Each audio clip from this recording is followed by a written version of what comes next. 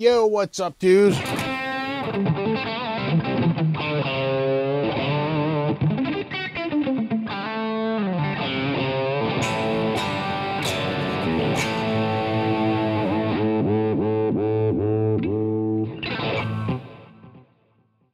What's up? Well, I had to come back on and show you this. I've been on a little while for dedicated video, and I wanted to come on and show you this. This was listed. I bought this used off Guitar Center for $350, and it was listed as an Ibanez RG560, which it is, in 5-alarm red, which it isn't. And as a matter of fact, this isn't even like it is an RG560, but it's a parts caster it's from 2 different years. So the neck on this has the badge on the back. That would place it at 1987 production, 1988 retail. The body is a Gen 2, which you can tell because the knob is a little farther away from the pickup. It's like twice the distance than the Gen 1. 5-alarm red was only available as a color on Gen 1, period. They never made it, and it was never available retail in 90 or 91 or 92. The guitars were available 88, 89, 90, 91, 92. They went from first gen, which was 88 and 89, to second gen in for pretty much 90, 91, and 92. Again, all those would have been produced and had serial numbers from the prior year. So if you think about it, people complain they didn't like the knob so close to the pickup. But the guitars were out in the year of 1988, so they say, okay, well, let's set it for the next production run. But they're already in their production run for 89.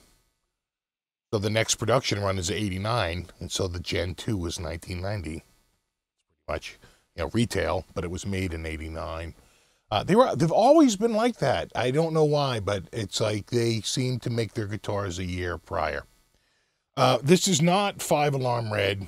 This is, I don't know, Home Depot Krylon orange. I don't know, metallic. I don't know what this is. You can see he got a little drippy with it, and the paint job is so bad. Let me see if I can. You see the orange peeling on that? Let me see if I can tilt this just the right way. It's got to be a way, like right there. Now right there. Yeah, you see the orange peeling on it? Whoever did this, don't quit your day job. Unless your day job is painting, then quit it, please. Because this is terrible. Yeah, I'm going to give you points for effort, but the result is pretty bad. I knew this is what this was going to be. Okay, so I looked up online, saw the guitar, bought it instantly. That was like on a Monday.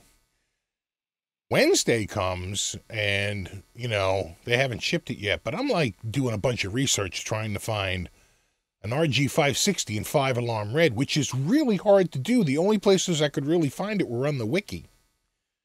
So I look, around, and I do a big search, and finally I come across a Facebook listing.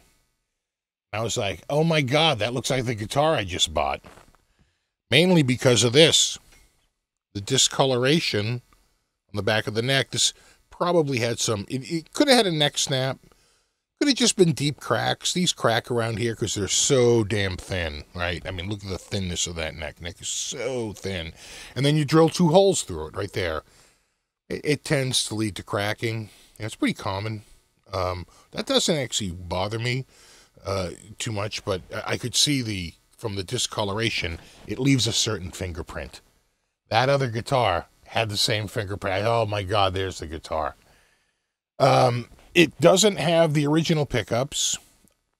According to the ad, which was in North Carolina, you want to take a guess the state where I bought this out of for, off of Guitar Center used? Anyone? North Carolina. So this guy gave up. He had it listed for $500, but He probably sold it to Guitar Center for $250, and they sold it to me for $350. That's a DiMarzio tone zone in parallel. He wired it in parallel for some reason. It sounds good, but I probably would have gone series. That's an Area 67 humbucker, and that's an injector humbucker for the neck. All DiMarzio. And they sound great. You know, it's got a pretty decent. There you can hear the parallel, because it's just a little bright.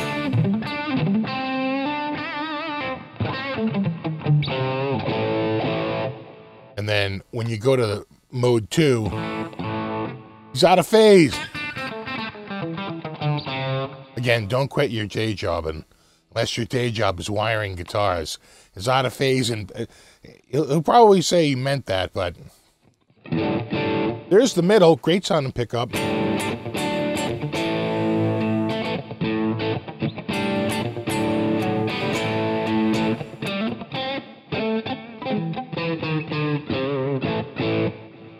And then here's the front too. And then just the front.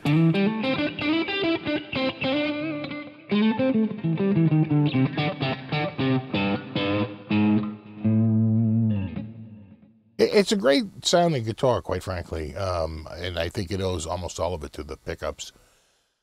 But I don't think I can live with that paint job. You know? It's just too amateurish. And if you want to see the real color, it's right there. See it? It's lipstick red, which was still available in 1990 and 91 and 92. This is definitely second gen body without a doubt, but definitely first gen neck. The first year, they didn't have the silk screen ready to do the back of the neck, so they just printed out stickers and slapped them on the back. That is authentic. That is definitely an 87 build, 88 sale, first gen, first year neck. I remember when we got these in, I was at the store. We had just put a big order in a couple of weeks earlier. They were finally there. The rep had been coming in all year talking about the the Gem and how they had signed Steve Vai and all this stuff, but they were producing. Right before the NAMM show, he came in and showed off, or right around the NAMM show, the rep came in and was like, these are the new things for 1988, and it was this. That little badge right on the back, the RG560 and the RG550. I remember we had the violet pearl one in rosewood fingerboard, which I took home that day. Still have it. I scalloped it, of course. That's what kids do. But I also had a white one with the maple fingerboard. I still know the guy who owns that. I should get him over here sometime. And I had the 550 in like the 1990. That's when they went to the matching headstock. First 2 years, the headstock's black. So this guy has a problem, right? He's got a second-gen body. He wants to make it 5-alarm red, but it's going to have a matching headstock. And anyone who knows anything about Ibanez says, well, that's a parts caster right there. So he had to go with the black because they never made 5-alarm red. He's never gonna, I mean, I guess if he's faking the body, why not just throw a fake spray for the headstock? But if you're doing 5-alarm red, it was a black headstock. Never had a matching headstock for that color. So, I think it's going back. I think I'm 90% in the camp it's going back. The paint job is just too gross, and I have a bunch of RG560s. I wanted one in 5-alarm red, which is much more orange than this.